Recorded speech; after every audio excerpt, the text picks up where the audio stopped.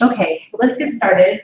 So remember that you have a quiz on Wednesday, and one of the things that it is going to be over is the integumentary system. And so you're going to probably most likely see this diagram of the skin. And so you need to be able to layer the different parts of it. So remember that we talked about the difference between the epidermis and the dermis. And the epidermis, remember, is epithelial tissue, whereas the dermis is connective tissue. And you can see that the dermis is what is vascularized. So the blood vessels extend into the dermis and provide nutrients to the epidermis. The basal layer of the dermis is, or excuse me, of the epidermis is where we have stem cells, cells that undergo mitosis to replace the other cells in the epidermis. And so the cells start here and then they migrate to the surface. And by the time we get to the outer surface, it is just a layer of dead cells. And what type of protein do those cells have in them? Keratin. So keratin is a structural protein that provides kind of the strength of the skin. Remember that the hair is also consists of keratin. So here we see the hair bulb. Notice that the hair is vascularized, and down here we have a part of the hair follicle called the hair matrix, which actually produces the cells that make up the hair. And the hair is also, or consists of keratinized dead cells. Okay. So also notice that there are sebaceous glands that produce sebum that help to lubricate the skin and lubricate the hairs. And then we have eccrine glands like this one, which is also called a sweat gland, which produces sweat on the surface of the body and helps in thermoregulation. You notice that all the yellow structures in here are actually nervous system. And so we have modified sensory receptors that allow us to feel touch. So deep in the dermis, this would be deep touch. But also at the surface of the skin, we have touch receptors and pain receptors that give us some information about what is happening with the surface of our skin. And it's kind of interesting because most of that information that we get from the surface of the skin never actually makes it to your conscious part of your brain. So think if you were consciously aware of all the sensations of like the clothes touching your body, it would probably drive you crazy. And in fact, people that have some forms of autism, that is a problem, is that they have to wear certain clothes that don't bother them because they get overstimulated really easily. So we have sensory receptors all over the surface of the skin. And then we just kind of get used to that sensation or aren't consciously aware of it. Okay. Are there any other questions about the structure of the skin? Remember that it is an organ because it is composed of many different types of tissues. Okay. So we are moving on to the next chapter, and I think that this is chapter 6 in your book. So we're going to start talking about the skeletal system, and the first thing we're going to talk about are the cartilages. So do cartilages have a blood supply in them? No, right? So they are not vascular. Okay. So that means that any nutrients that the cells in the cartilage get actually has to move through diffusion through and into the matrix. And we actually did a lab on this when we were creating those artificial cells, and we saw how the vinegar diffused. That would be exactly the same thing. So if that was a piece of cartilage, the diffusion of nutrients and oxygen would just simply occur across the surface. And they also have to get rid of waste that way too. So waste products have to diffuse in the other way. So remember that diffusion is just a movement of substances from a higher concentration to a lower concentration, and it doesn't take energy, right? So it doesn't actually take life because it'll actually occur in a non-living system as well. So they're not vascular. They have no nervous supply. Oops, nervous.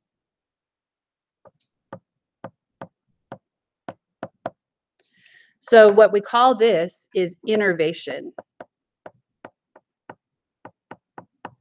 So when we talk about a tissue being innervated, that means that nervous tissue comes into there and can release neurotransmitters and cause a response. So these have no innervation. They also are mainly composed of water.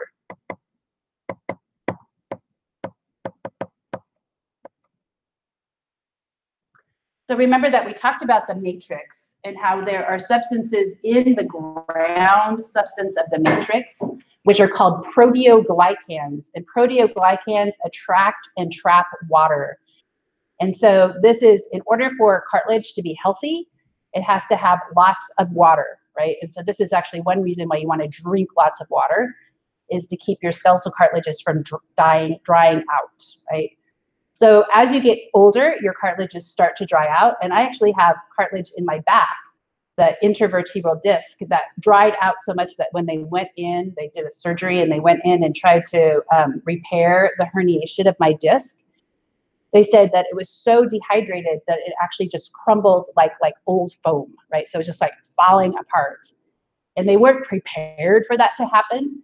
And so they actually, the doctor said that they just simply stuffed the pieces back in to my spine and then quickly sewed me up, right? And so that is what happens when your cartilage starts to dry out, right? So it's very bad. You need to drink lots of water. Okay. So when we look at the skeletal cartilage, we have different types. So we have hyaline, and this is the most abundant.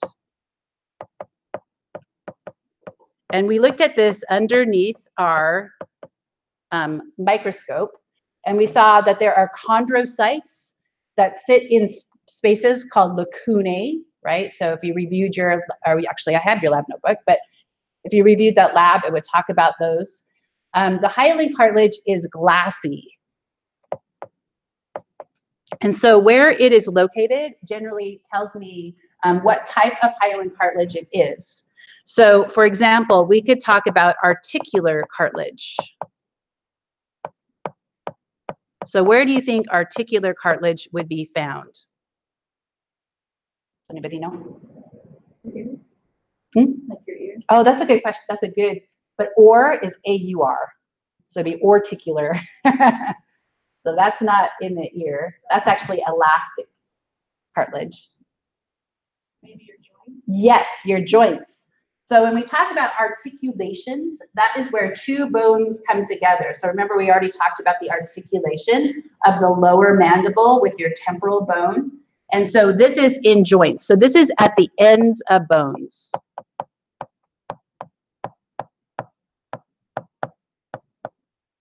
Okay.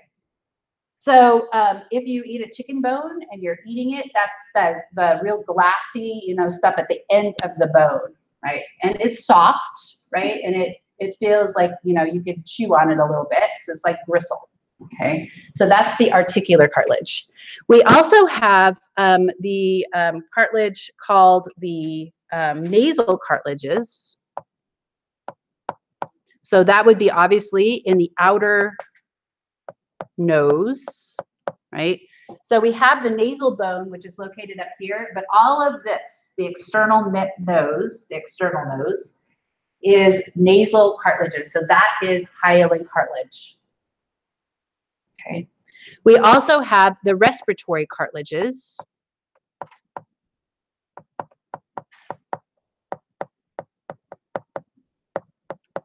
And where do you think the respiratory cartilages are located?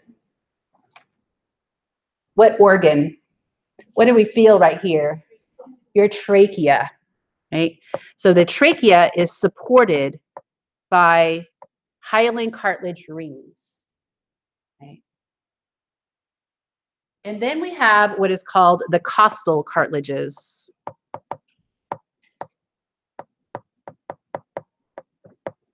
And does anybody know what costal, what that root word means?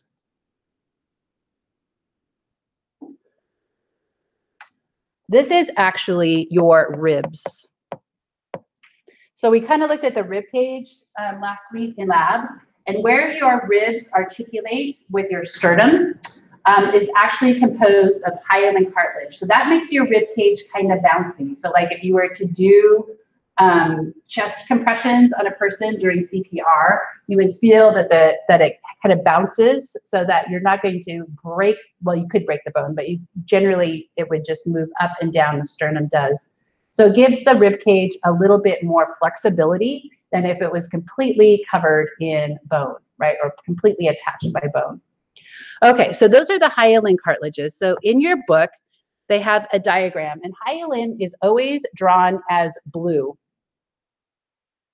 So the hyaline cartilages are always blue in color. You can see that there is another type of cartilage, which is called elastic cartilage. And there are actually only two places that we have elastic cartilage in our body, and that is in the outer ear and in what we call the epiglottis. So the epiglottis is inside your pharynx, and where your pharynx, which is the back of your throat, connects with your trachea up here, you can see that there is a flap. And so the epiglottis actually folds down and it prevents food from going into your respiratory system. So it is a valve that prevents food from going into the respiration so that it goes into your esophagus, which is actually part of your digestive system. Okay. You also see that there's a little bone here, right? And that bone, we'll talk about, that is the hyoid bone. That is a really interesting bone because it is not connected to any other bones. It just kind of floats here. It's connected to the cartilage that makes up the Adam's apple in males, or makes up your larynx, your voice box. But then it also kind of connects to ligaments, ligaments that connect it to the styloid process. Okay. The other type of cartilage, which is in red, is called fibrocartilage. And where do you think fibrocartilage is found?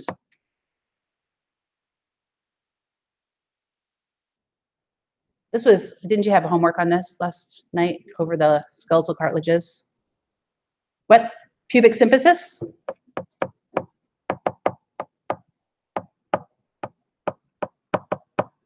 And also in between the vertebrae, so this is the intervertebral discs.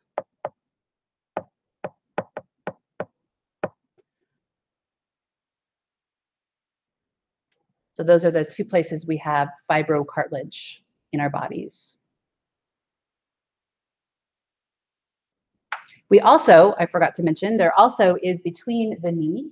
So we have the menisci between the knee, the meniscus and knee. And let's see if they have one in your TMJ joint, because usually they don't have that one listed. But there's also another little cartilage pad that will, I'll show you a video of it. When people open their jaw, this cartilage pad actually has to move so that you unhinge your jaw in order to completely open it up. Okay, so that's fibrocartilage. Okay, so we saw this in the histology of this in lab. So you should be able to identify the image of the hyaline cartilage. Notice that there are no fibers. You cannot see the fibers in the hyaline cartilage. But in the elastic cartilage, oops, there should be a picture of that. The elastic cartilage, the fibers are readily observable. Okay.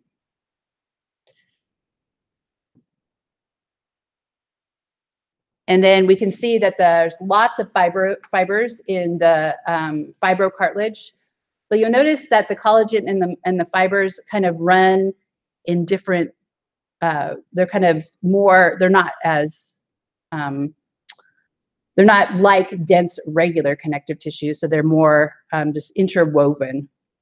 So that's a picture of the fibrocartilage. Okay. So if you look at the handout that I gave you, we're going to just go over some bone histology. This should be kind of a review because we actually already looked at bone in lab. So you should be able to help me with this.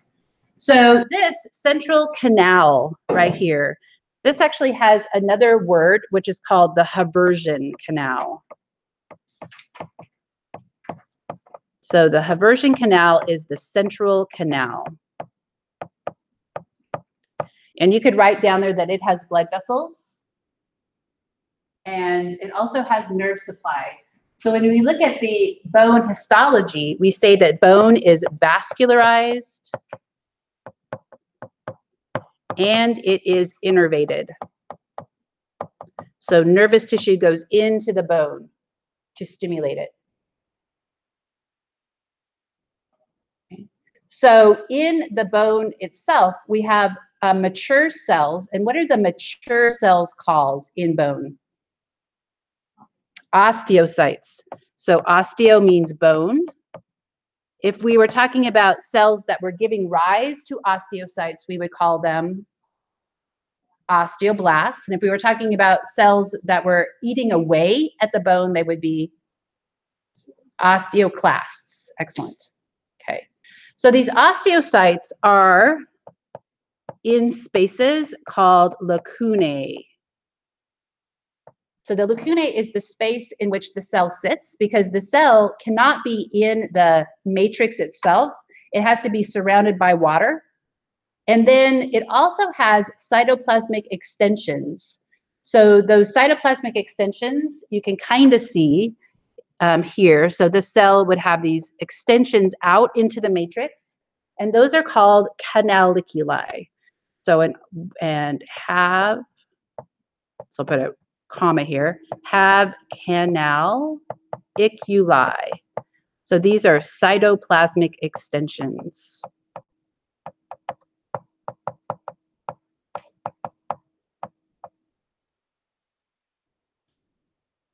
Now, one thing that is not labeled here is that circular structure that we see. So I could kind of draw this. So this whole circular structure is sometimes referred to as a Haversian system, but we're going to call it an osteon.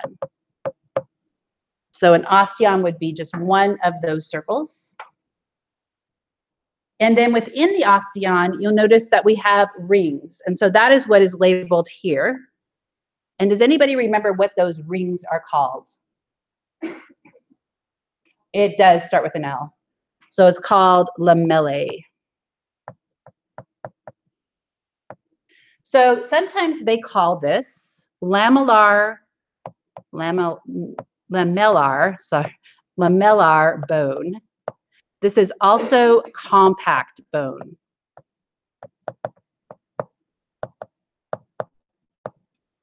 Okay. So those rings actually have to do with the direction of the collagen fibers. And so if we looked at not a cross section through the compact bone, but if we looked at a diagram showing the, we looked at the diagram, would look like this one. So if we looked at the diagram of, this is on the back of your sheet of paper, this shows the lamellae. So this would be a lamellae, right? And these white structures right here are the collagen fibers.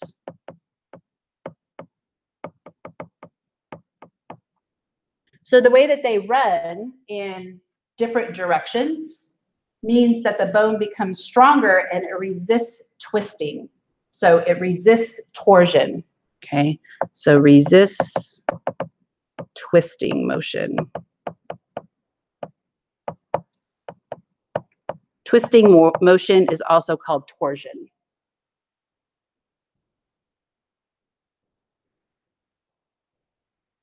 Okay. If we go back to our diagram,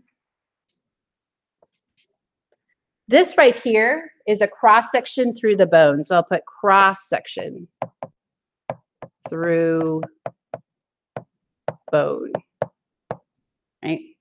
And what we see here is that where the bone is highly mineralized, it is said to be compact bone. So this right here would be the compact bone.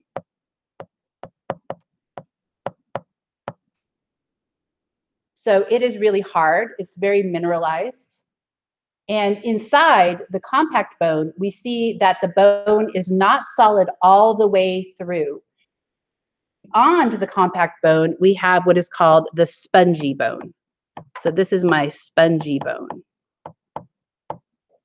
And the reason for this is that this makes your skeleton much lighter than it normally would be. If your bones were solid, we would be much heavier, right? And so it'd be harder to move. And in fact, if you look at birds, or rabbits are kind of notorious for this, but bird bones is that they have less compact bone and more spongy bone. So their skeletons are much lighter than our skeletons, which gives them the problem that their bones tend to break. And so their bones are a little bit more fragile than ours. So there's a balance between our bones being heavy and strong, and then them being fragile and being able to break. And we'll talk more about that when we talk about how the forces on your body can actually determine how much compact bone you have. So for example, if you are an athlete and you bat, or maybe if you're a tennis player and you serve with one arm, the side that has more stresses upon it is actually going to grow thicker. So your body, your bones respond to pressure exerted on them by changing their structure, okay? So in that spongy bone, you'll notice that there are little kind of bridges or little like beams, and those have a specific name. And so this is called trabeculae. So the trabeculae, I guess that technically means little beams. So the spongy bone has trabeculae, and the compact bone does not. So that actually helps to strengthen it as well. So it's kind of like a steel girder system in a building. Okay. Now you notice that the outside of the bone is not bone per se, but it is actually connective tissue, actually a type of connective tissue called a periosteum. Okay, so this is connective tissue.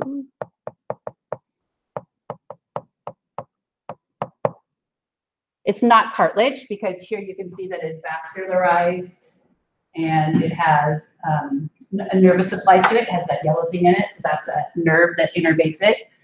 But the periosteum actually allows the bone to have something to attach it to. So if you think about, like, how does your muscle attach to compact bone? It doesn't. Your muscle, the tendon, actually attaches to the periosteum, and the periosteum is then attached to the bone. So the outer bone has a layer of dense, regular connective tissue around it. Okay, that would be connective tissue proper, would be the true connective tissue, not the cartilage. Okay, so I'll put connective tissue proper. Okay.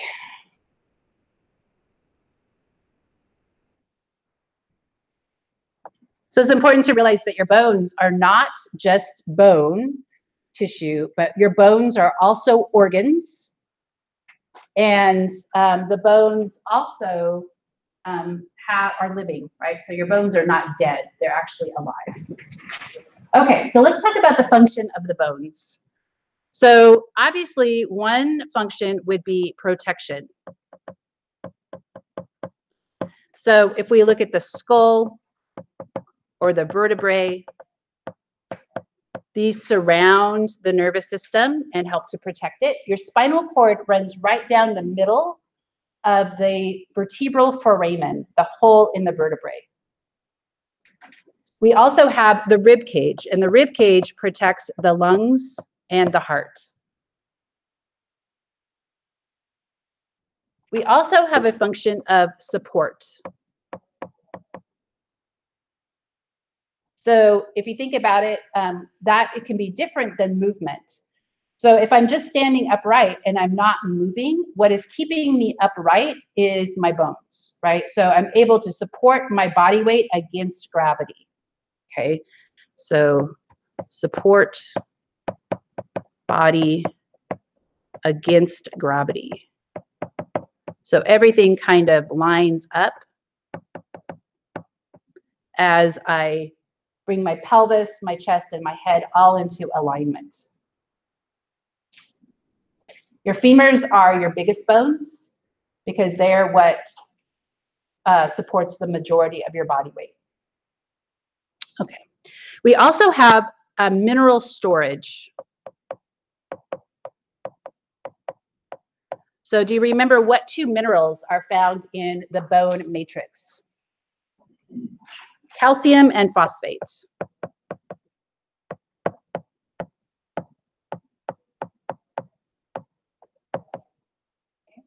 We also have fat storage.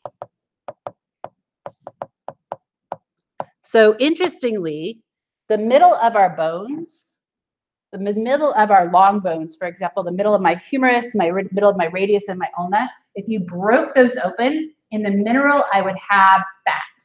And so the fat storage is in the shaft of long bones.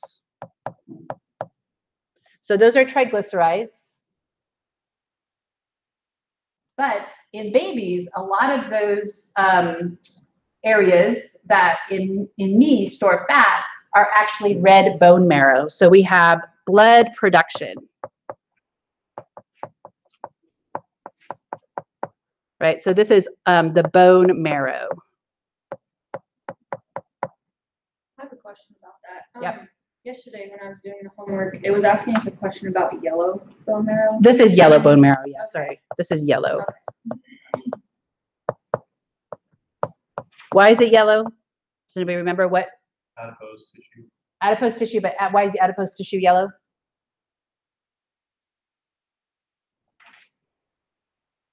In it. So beta carotene is a pigment that we, a nutrient that we get from eating vegetables. I was telling my daughters about this because they don't like to eat their vegetables, right?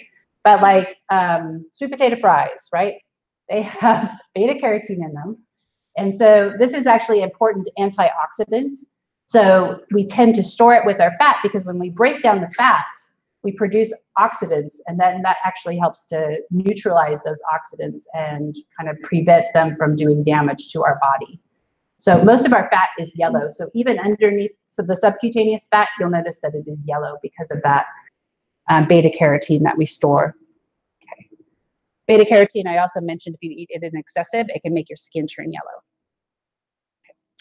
Okay, so that's the bone marrow. This is the red bone marrow. And we'll talk more about that. Okay, the other thing that they just recently discovered, which is a function of the bone, is the fact that our bone produces hormones.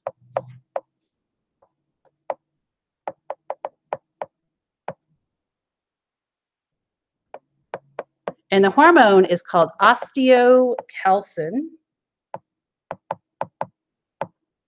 And it doesn't regulate calcium levels. Interestingly, osteocalcin is a hormone produced by our bones that regulates glucose homeostasis, which is big, right? Because one of the big problems that we have these days is with diabetes, right? Diabetes is running rampant. And so maybe this can play a role, because this helps to regulate the production of insulin. So if you become insulin resistant, then you become type 2 diabetic, which can lead to all kinds of other health problems. So this is new. Just recently, they discovered that the skeleton also produces hormones. I think I mentioned that fat does produce hormones. That was also another recent discovery. So fat produces hormones as well. So not just endocrine glands produce hormones, but we're finding that where we look in other places, they also produce hormones. And then we have, I should put this baby up there with support and protection, but we have movement. Okay, so this is where we have joints. So movement occurs at joints. So one of the things that we'll talk about when we get to muscles is that the muscles have to extend across the joints, and muscles only pull. So my biceps muscle has to actually extend across my elbow joint because it's pulling my lower arm towards my upper arm. And so that is a form of movement, right? That we'll talk about joints. This is what is referred to as flexion, and then extending my arm is called extension. Okay. Okay, so let's look at the structure of the bone, and you have a diagram that shows this. We have the main shaft, and the main shaft is called the diaphysis. Okay, so this is the main shaft. So here we're focusing on long bones. We'll actually look at different types of bones. Some of our bones are irregularly shaped, like our vertebrae. So the vertebrae have all kinds of stuff going on, holes and processes coming out. So this is specifically in long bones. So the diaphysis, we have the main shaft. The ends of the bones are called the epiphyses. And there's two of them. So this is the ends of the bones. Okay. Now the one, if we're talking about our arm, the one that is closest to the center of the body, where it would connect to the body, is called the proximal. So we have the proximal epiphysis versus distal epiphysis.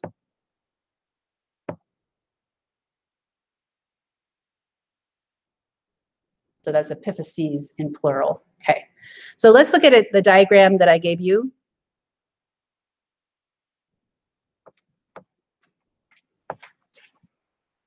Oops. Okay, so this is the diagram right here. So this, what bone do you think this is? Just by looking at it. Not the femur. It is the humerus. So it is the upper arm bone. Okay, so this would be the proximal epiphysis.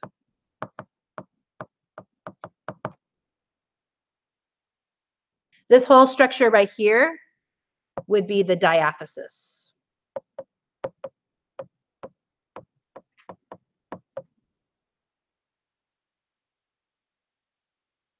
The center of the bone is hollow, and it is generally filled with fat. So you can see that that would be the yellow bone marrow. This is called the medullary cavity.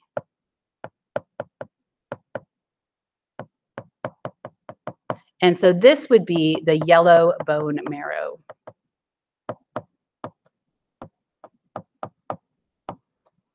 So the lining on the outside of the bone is called what again? Periosteum. Now, the innermost, there's also another membrane that lines the inside of the bone. And so I'm just going to put it right on here. So the inside lining the medullary cavity is also connective tissue proper, which is called the endosteum. So it's not only lined by connective tissue on the outside, but also on the inside. And notice that there is a nutrient channel that is coming through and piercing the periosteum to get inside the bone. So this would be my nutrient channel. Oops, nutrient channel. So that is a blood vessel, right? That is carrying oxygen and nutrients into the bone. So it doesn't just go into the bone in multiple places. There's usually just one place in the middle that carries the nutrients into the bone. Okay. So at the very end, this would be the part of the humerus that articulates with your radius and your ulna. And so this is what is called the distal epiphysis.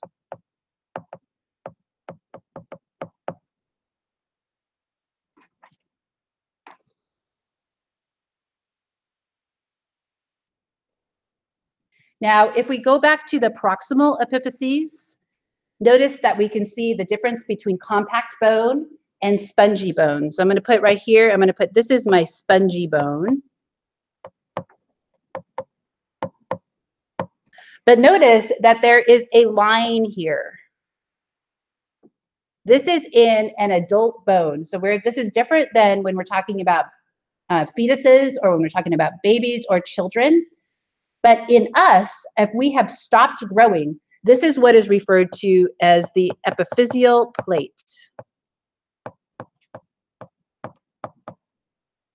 oh, sorry, epiphyseal line. So it used to be a plate of hyaline cartilage.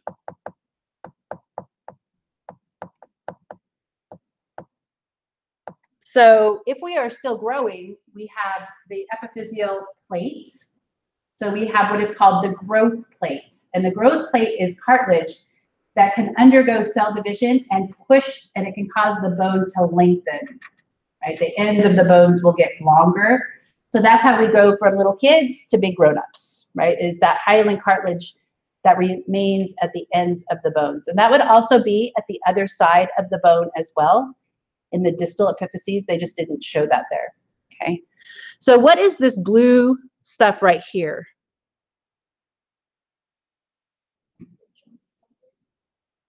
What type of tissue? Connective tissue, but what type? It's blue. It's at the end of the bones where the bones articulate. Hyaline, right? So this is articular cartilage.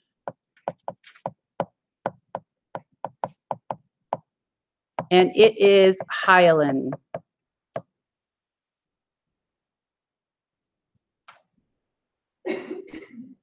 Okay, so if we look at the other structure that is on your, diagram, did I not put it on here? Oh, I didn't put it on here. So if we look at the other structure, it is just this enlarged, right? So in the back, it's that enlarged. So the other thing that I wanted to just point out is that there is a connection of collagen fibers that connect the periosteum to the actual bone. And these are what are called Sharpie's fibers.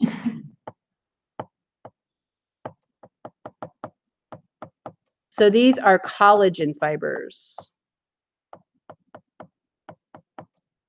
that connect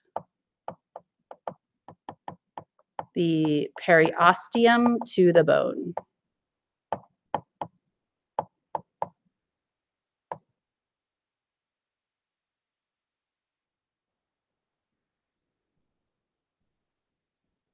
Okay. So let's go back and talk about the other types of bones. Okay. So we'll put types of bones here.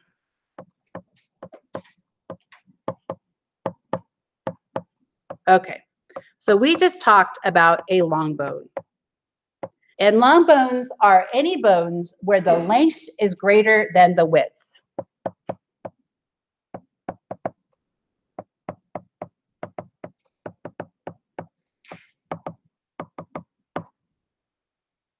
Okay, so if you think about it, even the bones in our fingers, our phalanges, they'd be longer than they are wide. Our metacarpals, which are located in the palm of our hand, would still be longer than they are wide. But what about our wrist bones? The wrist bones are not. And so the wrist bones are what we call short bones. So these are cube-shaped. So this would include our carpals. So that is wrist. So if these are our carpals, what are the bones that are in our ankle? Tarsals. Okay, so those are considered to be short bones. So the tarsals, which include like the talus and the cuboid bones, would all be cube-shaped or short bones. Okay. And then we have what are called irregular bones.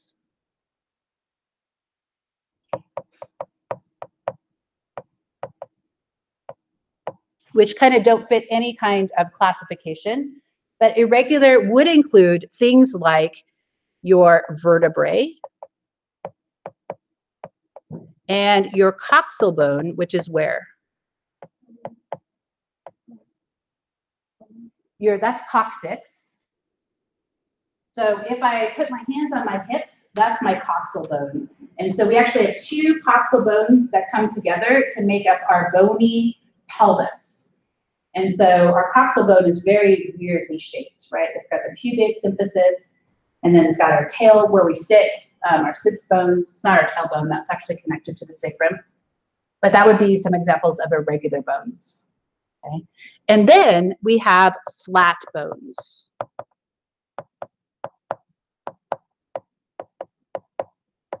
Okay.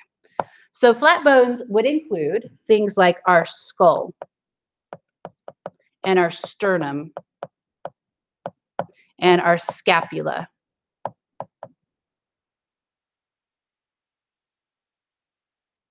And so flat bones are different in their structure than long bones, in that they have spongy bone separated by 2 layers of compact bone. So here's my compact bone,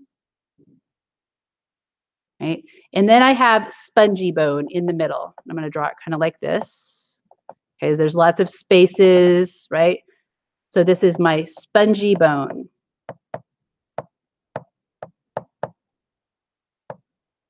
Between the 2 layers of the compact bone. And it has a specific name for it. So instead of calling it trabeculae, they call the spongy bone diploe. So the spongy bone in flat bones has a term called diploe, and that just describes the spongy bone and the spaces in the spongy bone that exist that are between the 2 compact pieces. So even bones like your parietal bone, like if you cut through it, in the middle of it would be the diploe. Okay, so if we look at a diagram, an image of this, okay, so this is my parietal bone, this is the compact bone, and then in the middle we have the spongy bone, okay, the diploe. Okay, so we talked about the structure of the long bone. Okay, so when we talk about the red bone marrow, this has a term which is called hematopoietic. So think of like hemoglobin, and then poiesis means to produce. And so this is blood producing tissue or red bone marrow.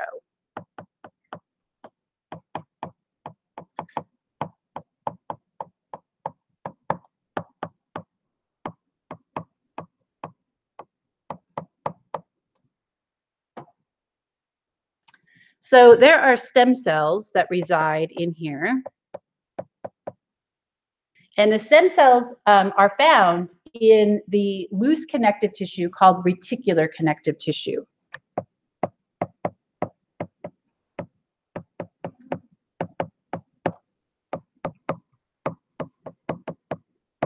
So these stem cells undergo cell division, and then they divide and they produce both erythrocytes and leukocytes.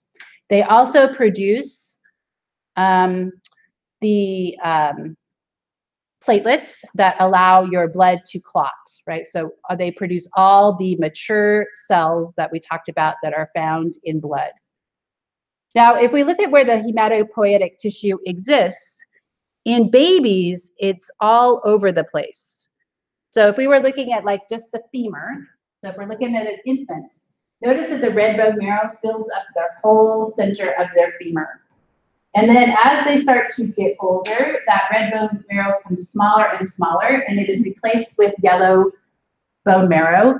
And then in the adult, there are only a few places. One would be the hip bone, so the coxal bone, but also the head of the femur would be where it is found. Now, really interestingly, if you lose a lot of blood and you need to produce more blood, then some of that yellow bone marrow can be reconverted into red bone marrow. So for some things that cause diseases, like diseases where your body can't produce white blood cells, then you can take the bone marrow from one person and put it into another person. So you can extract the bone marrow, put it into another person's bone, and that will seed that bone with stem cells that then will produce normal white blood cells that might be able to replace the defective white blood cells or the other cells in the body that need to be produced. So that's the hematopoietic tissue. Okay. So if we look at the composition of bone, we have in the matrix, we have organic composition, we have organic molecules, and primarily that is collagen.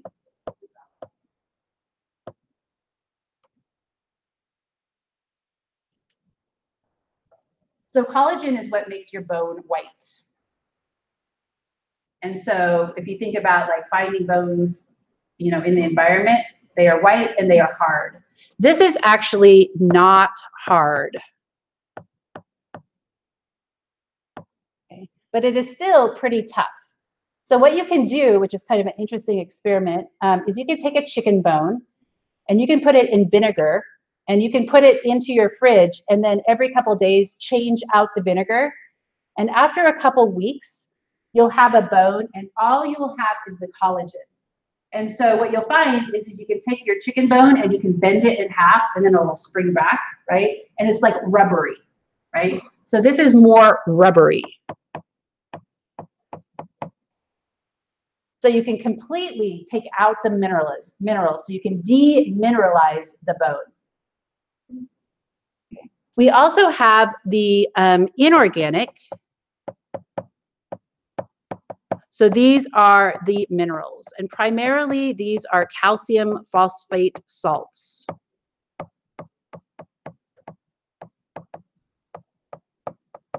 And this is what makes the bones hard.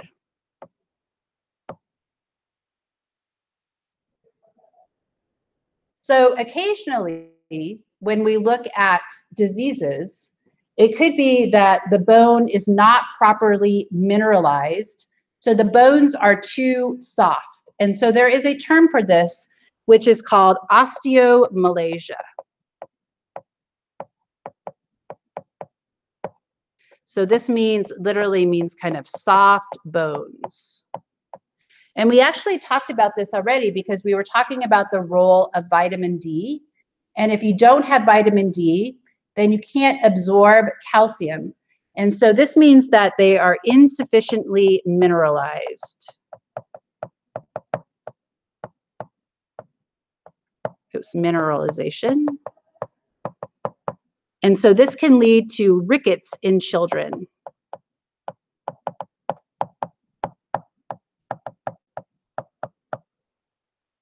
So rickets is generally due to a vitamin D deficiency.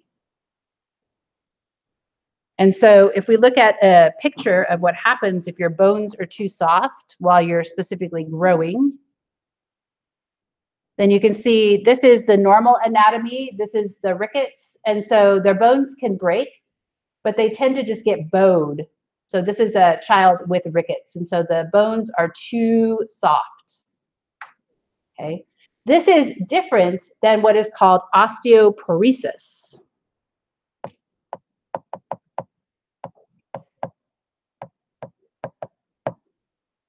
And so in osteoporosis, we also have insufficient mineralization, and it actually makes the bones brittle. Okay, so also makes bones brittle.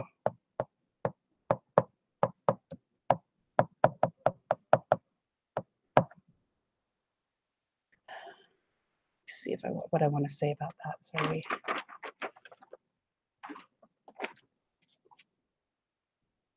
Okay, so this is actually where bone reabsorption.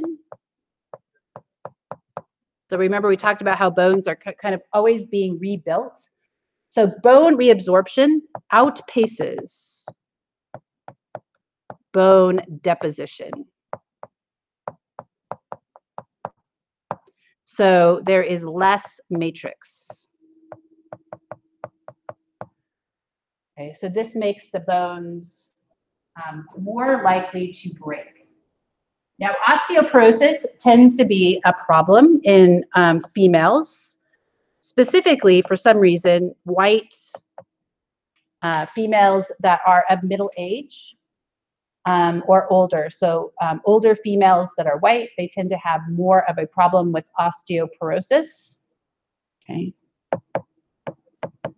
So specifically postmenopausal. So what do they do? What do they, if you knew somebody who they thought their bones were getting brittle, but they just wanted to make sure, what would they go in and do? Anybody know? They would do a bone scan, right? So a bone scan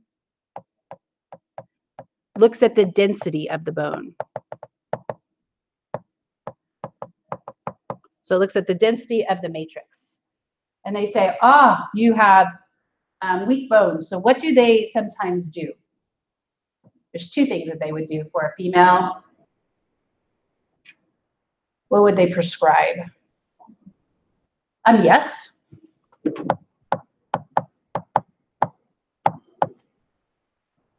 But also remember that calcium cannot be reabsorbed or absorbed from the digestive tract without vitamin D. So I'll put vitamin D here.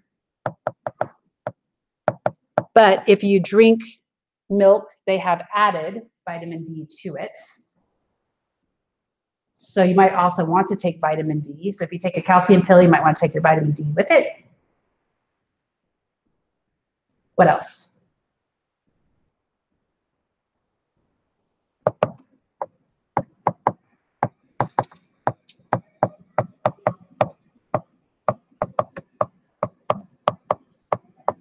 So they say, oh, you need to go lift weights, right? So if you think about the rack and you go in there, there's a whole section where older people are lifting weights. And you're like, what are they trying to do? Are they trying to look good, right? Are they like trying to beef up, all right?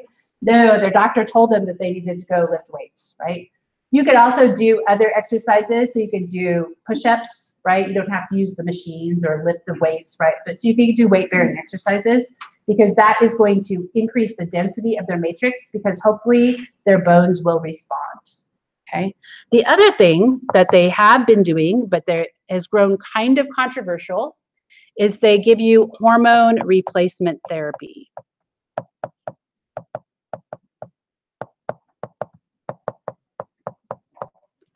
So obviously females that are postmenopausal are going to have less estrogen, and less estrogen is linked with osteoporosis. And so then they decided that they were just going to give women hormone replacement therapy. But the problem is that this has now been linked with reproductive cancers. So there is a controversy over now whether or not people with osteoporosis should be prescribed those, because there is a big downside to that, is that might lead to, for example, uterine cancer or breast cancer if they take hormone replacements. So that's osteoporosis. Okay. So this is showing an electron microscope picture. This is normal bone, and so these would be the trabeculae, right? And so the trabeculae, the material in the matrix becomes less dense. It becomes more porous, hence the porotic, so think porous bones. And so it is much more likely to break. So there's actually this really interesting theory about older people breaking bones. And so sometimes you hear this a lot, like, I was just walking along and I fell down and I broke my hip, right? There's this new theory that states that their hip bone was so weak that they actually put weight on it, it broke, and then they fell down. So they actually broke their hip, and then as a byproduct, they fell down, right? So what caused the broken hip? It could have been just the simple placing of weight on the leg caused the broken hip. It wasn't the fall. So people are always talking about, how can I increase my balance so that I have less likely chance of a fall, so I'm not going to break a bone, end up in the hospital, get some kind of infection, and then die, right? Okay. It's dangerous, right, to go into the hospital. Okay. So when they talk about the fracture of a hip, you cannot break a joint. And so typically the fracture of a hip occurs in the femur. So this is the head of the femur. This is called the neck of the femur.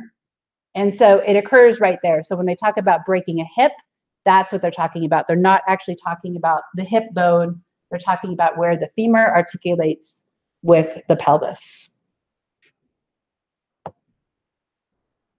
Okay, So let's talk about bone development. Now there is two ways that our bones develop, but the primary way is what is referred to as endochondral ossification.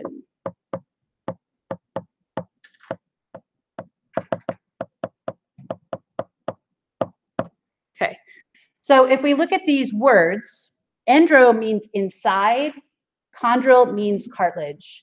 And so this is this idea that as we first develop inside our mother's womb, our bones are actually composed of hyaline cartilage. So fetal bones are composed of hyaline cartilage. And we'll call them models, right? So even your humerus is not bone yet. It is just made of hyaline cartilage. And then what happens is these cartilage cells develop and they start producing a matrix and they turn into bone. So ossification is the process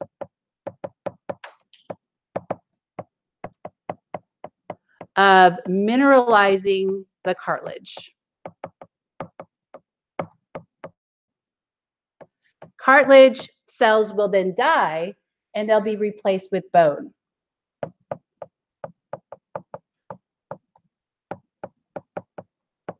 Cartilage does not have a blood supply. So if it finds itself in the mineral, in a hardened matrix, it can't get nutrients because the nutrients cannot diffuse across, right? So the cartilage cells die and are replaced with bone.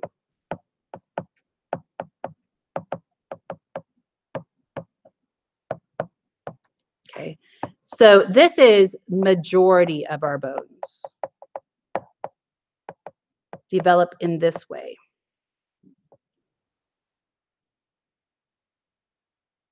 It's kind of interesting because if you think about sharks, they do not mineralize their bones.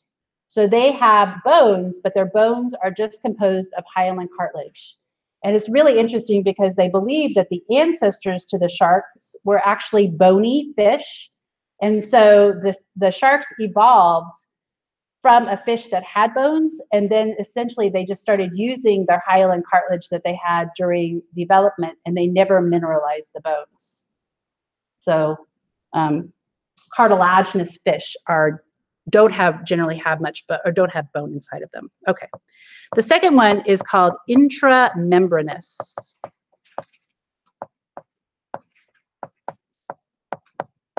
ossification.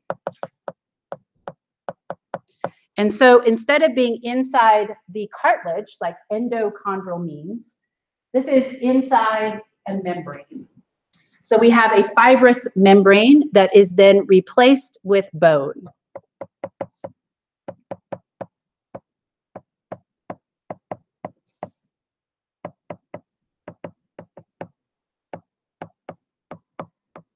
These are our flat bones. So the bones of your skull are formed from a fibrous membrane. And that fibrous membrane can still be found in babies. And sometimes that is called their soft spots, right? The soft spot.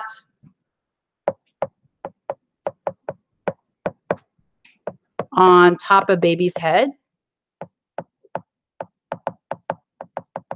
Oops, head is that membrane. And it is called the fontanelle.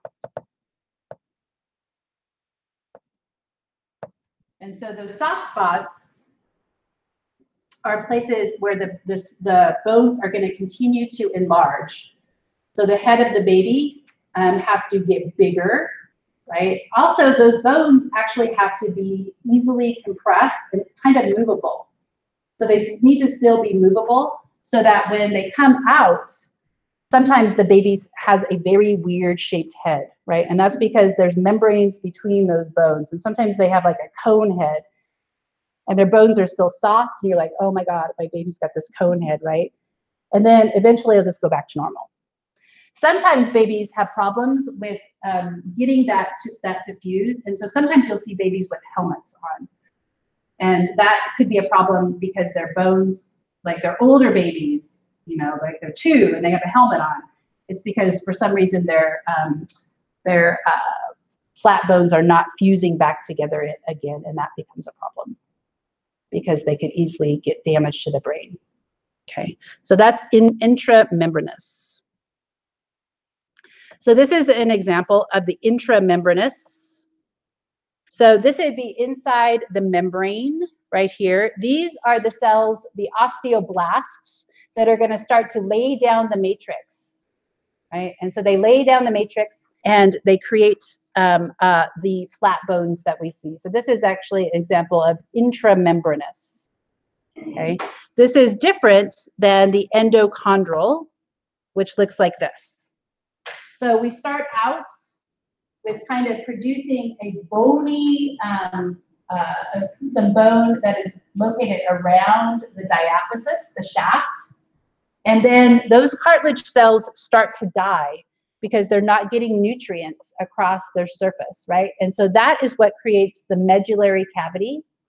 And then we get some blood vessels coming in and laying down and providing nutrients. Then we get the formation of that articular cartilage, right?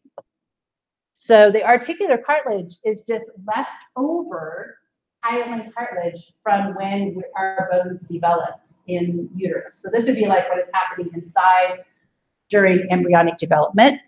And then we get a second nutrient supply to each of the epiphyses. And then you'll notice that the hyaline cartilage that is left over, what is this referred to as?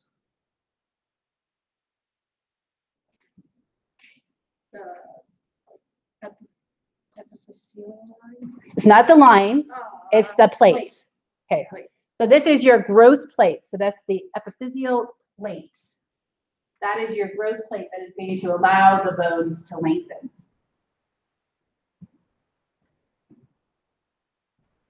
Okay, I think I'm going to stop there for today, and then we'll finish this chapter, chapter 6, on Wednesday. So remember to study for your quiz, which is over everything since the last quiz. And I'll hand your last quiz back on Wednesday as well.